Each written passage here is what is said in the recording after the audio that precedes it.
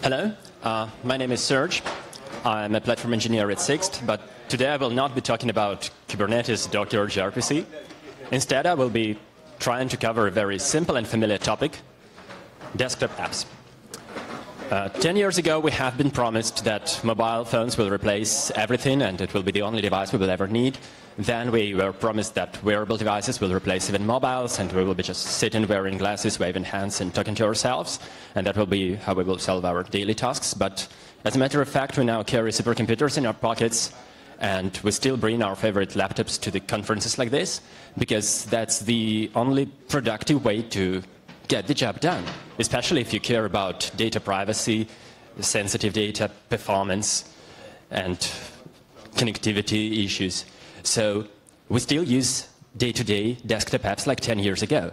In fact, exactly like 10 years ago, which is really sad because there is not much progress.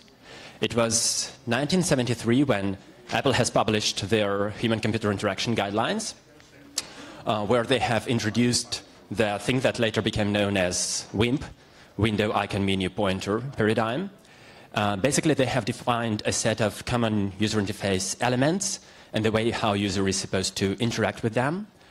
And it somehow became popular. Later, other operating systems, other vendors caught the same idea, and when Linux finally got a decent desktop, they had nothing left to do than to apply the same approach.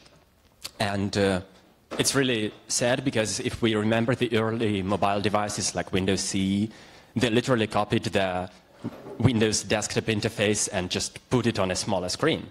Even early Android phones, if you remember, they had a menu button. Because, well, if it's an application, it should have a menu. If there is not enough space on a display to put the menu on, let's make a physical button.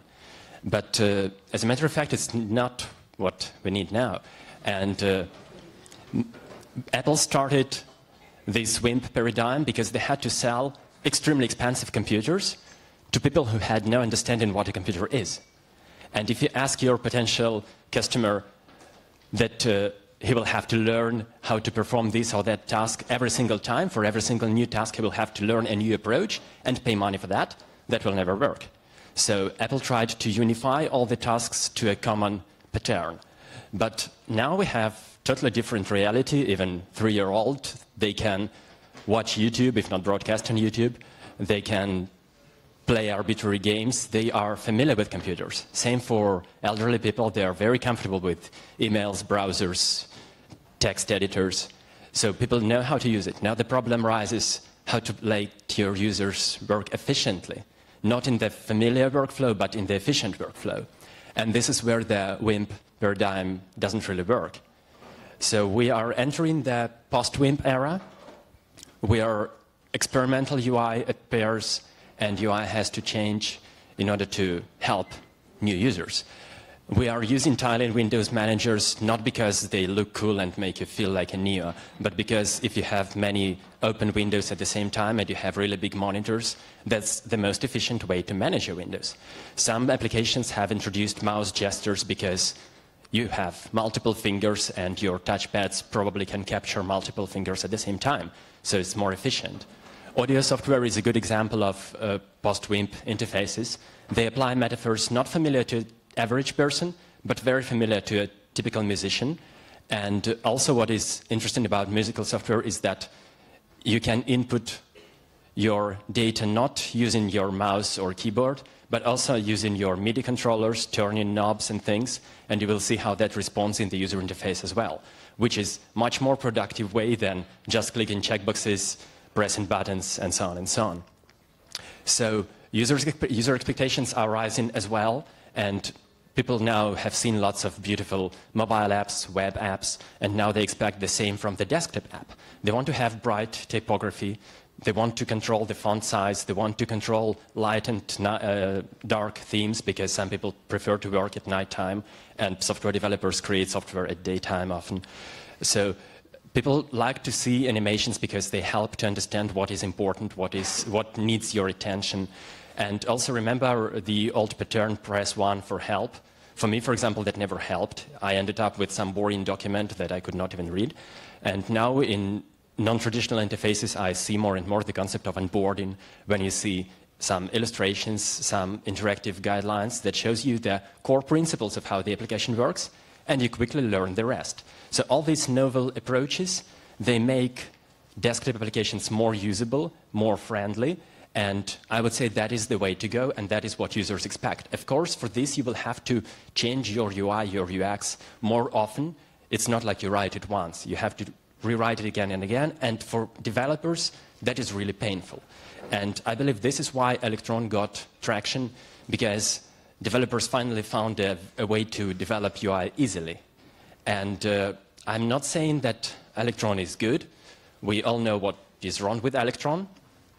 But let's agree, it has a few really good points, and it's not only because it finally makes Java look good. It's because it simplifies packaging of the apps, distribution of the apps, because it provides a common platform, common runtime for all the platforms, so the developer does not have to care about what operating system he targets. He only develops the application. He only cares about users, not the technical details underneath. So Electron does some really good things, and especially, I would say, Electron allows you to use existing UI kits and UI frameworks, because over the years, there has been lots of HTML5 templates, kits that you can just take and use. And as a matter of fact, if you remember how programmers were creating user interfaces in the past, that's something that we really do badly. Now, if we target HTML5 interfaces, for example, we can ask some volunteer designer or a friend designer to build some prototype in Sketch and export it as a set of HTML and CSS. We just blindly copy that into our app, and we get an actionable prototype at no cost. In fact, last FOSDEM, there was an open source designer group, and I was asking them for some review of my desktop apps. They have given some advice, and yeah, that's how it works. Collaborating between designers and developers is much more productive when you target HTML interfaces. So I started to think, what can I do to keep the benefits of the Electron and not end up with bloated software? So option one is to just use the browser that user has just installed, because probably it's a good browser because of the user's choice. And option two is to use some browser runtime that already comes with the operating system. If you have a look now, all the modern desktop operating systems are shipped with some kind of a browser runtime, and often a good one, even on Windows. So Lorca is the outcome of the option one development. It's a very, very small Go library that basically helps to run Chrome as a user interface layer for your Go app. The way it works, I'm saying Chrome because according to statistics, over 80% of users now have Chrome or Chromium installed. Even if they are Firefox or Safari users, they still tend to keep Chrome installed at some point, because there are some websites only working in Chrome. It may not be their favorite browser, but they have it. So Lorca employs this fact. It starts Chrome in parallel to your Go app. So your Go app is hidden. Chrome window is visible. It starts Chrome in the app mode, so all you see is a title bar and a full screen web view. It establishes the communication channel between your Go core app and the UI in Chrome. It starts a session, initializes all the things, and after that, your Go app can talk to the browser and control it completely, as well as receive events from the browser if your user interacts with it. That's everything Lorca does. This communication protocol is called Chrome DevTools protocol. It's open, it's public, and from what I understand, there are adapters for other browsers as well, for Firefox and Edge specifically. So from my understanding, there is good perspective that in some near future, Lorca can support Firefox and Edge as well. Basically, what Lorca does on top of that, it provides some kind of a friendly RPC. Basically, you can bind arbitrary Go function that returns any kind of value and maybe an error, takes any number of arguments, and this function can be blocking, it doesn't matter, and it will magically appear in JavaScript. It will return a promise, so you can use async await. And vice versa, from Go you can execute arbitrary JavaScript code. If that returns a promise, Go will wait until the promise is resolved. So it feels natural and smooth in both languages. I try to keep the UI layer and thus JavaScript layer as thin as possible and move all the logic to Go, because that's how I can easily test my application automatically without any user interactions. And other than this, Lorca gives you some control over the native window. Basically, you can control the size of the window, make it full screen, minimize, maximize, and that is it.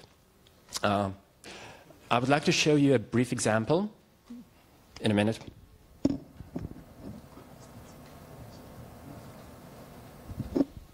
I hope you can read this. So this is a very, very small app. Basically, just importing Lorca. There is some HTML, very simple, just an input bar, a button, and a status for text. Sorry?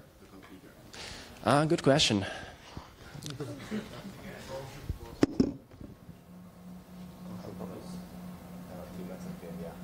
Sorry? No, I'm not sure. Probably last net. If not, it's fine. No, I'll keep it. Sorry.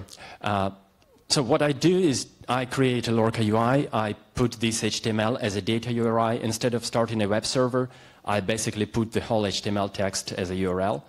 I create a window of a very small size. Then I bind some Go function that checks if URL is accessible. And this check URL function appears in JavaScript. In this function, I check if URL is accessible and modify the DOM explicitly depending on the status of the URL. Then I wait until UI is closed, and that is it. So the application is simple as that. I just want to show the basic workflow with Lorca. If I go run it,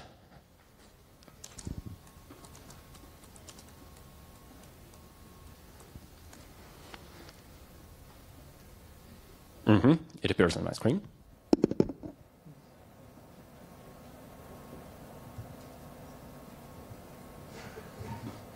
Okay. I can hold them if you want to. No, that's okay.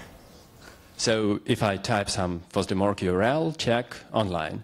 If I type some nonsense, check offline. That is it.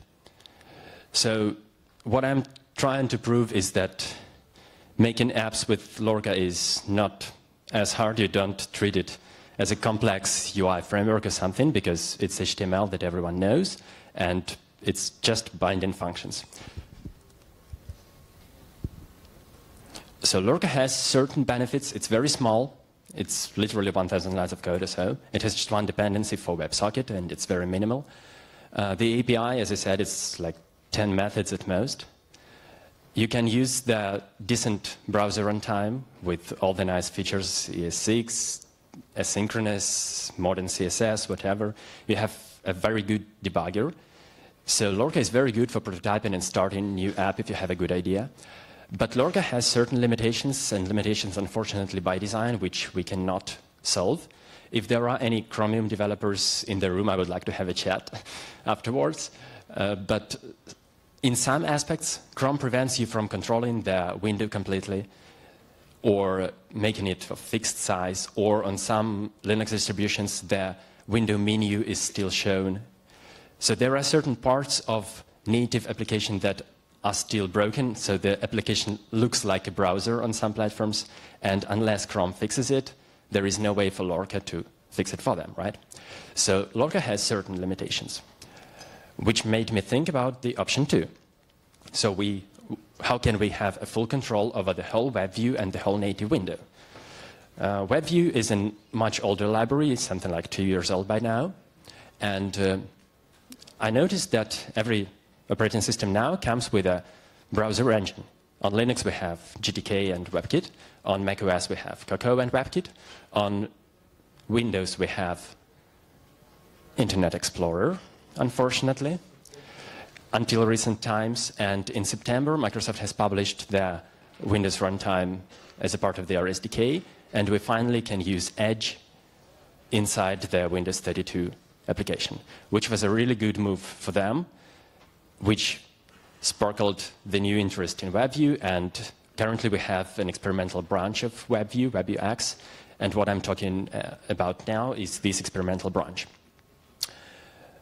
So WebView basically consists of a common abstraction of a native window.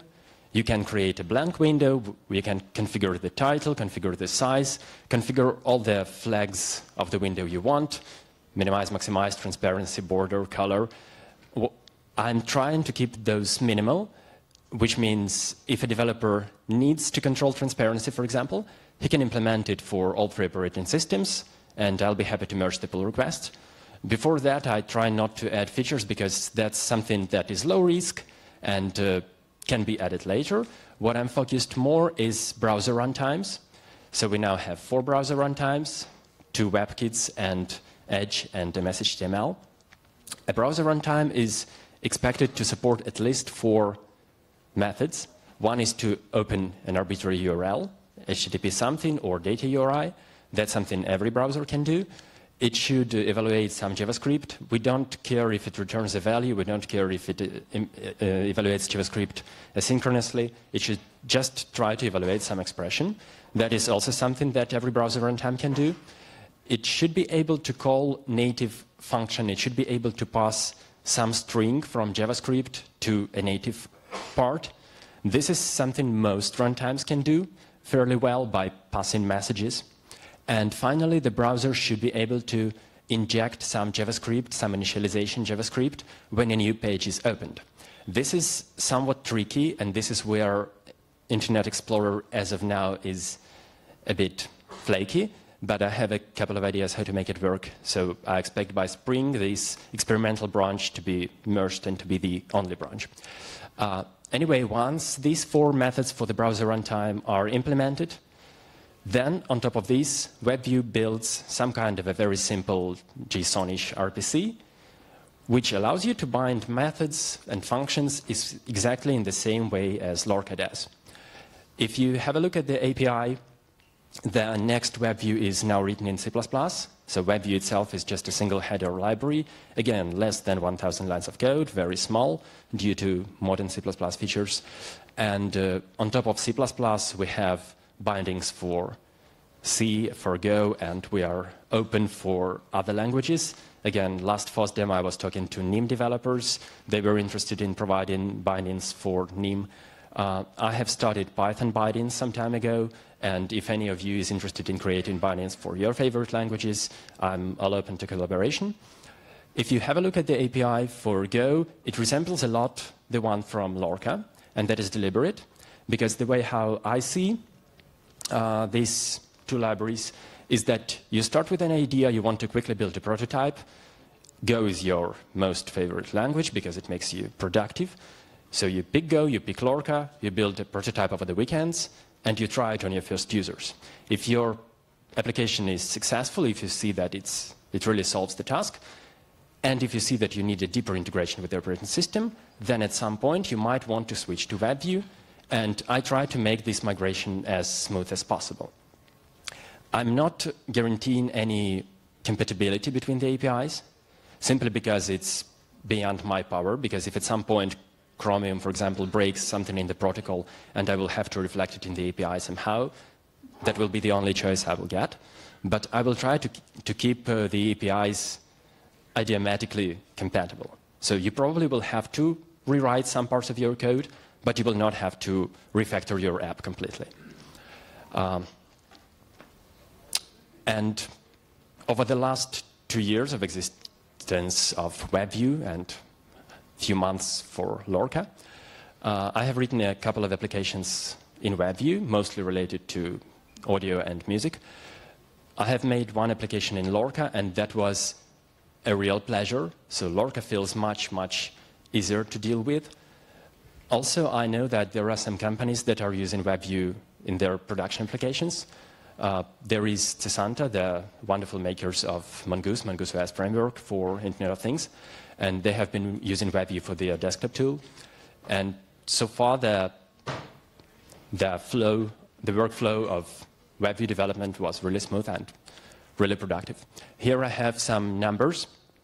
So if you make a simple Hello World or to-do list like app with Lorca and WebView, this is how big it gets, around 10 megabytes or so.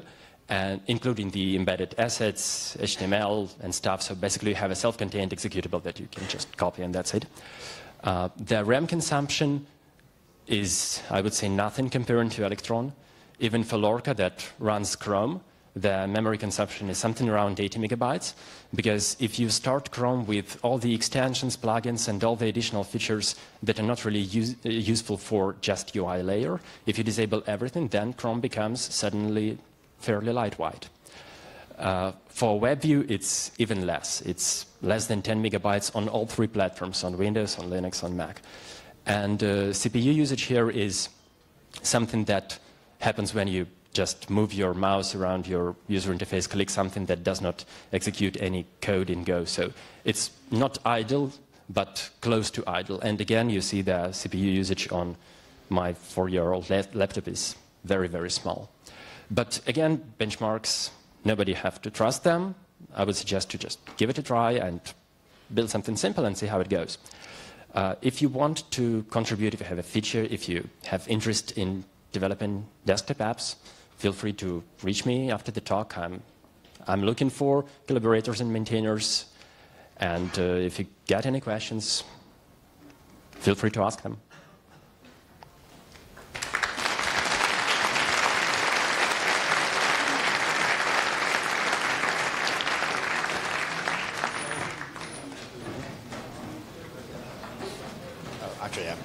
So we have some minutes for questions. So if you have any questions, please raise your hand. And perfect, that way I don't need to walk. Hello, thank you for the presentation. I was wondering, does your program really execute Go code, or does it transpile it to JavaScript before? I didn't get it. I'm afraid I need the question to be repeated. Oh, can you repeat the question louder? Okay, my question is, does your framework execute Go code when the application is running, or does it like transpile it to JavaScript, or is it something else? So these are not the frameworks, these are the libraries. Your Go code remains your Go code, is a native executable that runs on the native platform. What Lorca does, it just launches a Chrome instance next to it and talks to that. Your Go code remains your Go code. The communication between JavaScript and Go happens in JSON RPC. And for WebView, it's the same except for it's a single process. It's a Go process with some native C library linked to it. So native code remains native code, no transpilation. So out of respect for the speaker, please keep silent while leaving. Thank you.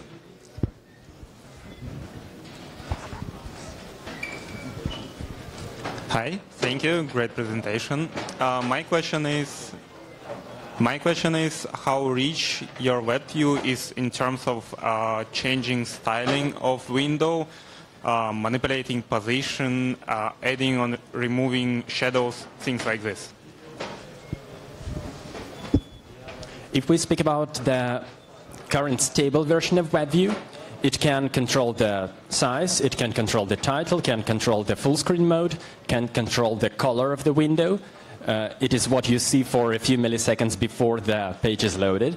You can control transparency, and it somehow works on some platforms. And that is it. For the experimental branch, I kept it very, very small. It's basically just the size. But if you want to add in a particular feature for shadows, borders, and things, it literally takes maybe 20 lines of code for all three platforms. It's just a matter of interest. If you need a particular feature, it's very easy to implement it for all three operating systems, and we're done. One last question. Yeah, sorry, maybe I missed. For the Lorca, you're using Chromium or Chrome. Thus, you have a rich support of the JavaScript ES6. Does WebView have like a common ground across all those different kind of engines? And or if not, do you maybe have some kind of a proposal how you do a Babel or something? And did you integrate it with the WebView so that you can use in your code a richer version, but then, okay, you get it, yeah. That's a very good question. So for Lorca, yes, you don't need to transpile anything. You may not use Babel. Everything is out of box because Chrome is a decent browser. For WebView, the lowest common level is Internet Explorer 11, which is fairly terrible. If you don't want to target Windows 7, Windows 8, then your lowest denominator is Edge, which is very decent. You can use Promises, you can use ES6 without Babel. So it depends on what operating systems you want to target. If you want to target Windows 7, which is still a thing, then yes, you will have to use Babel. And WebView does not focus on this because you decide how you want to bundle your front end. You may type it inside your Go sources if you want. You may use Webpack. It's up to you how you use. WebView is just a small library. It does not interfere with your typical workflow. Okay, thank you very much. So we're out of time for questions, so round of applause for him, please.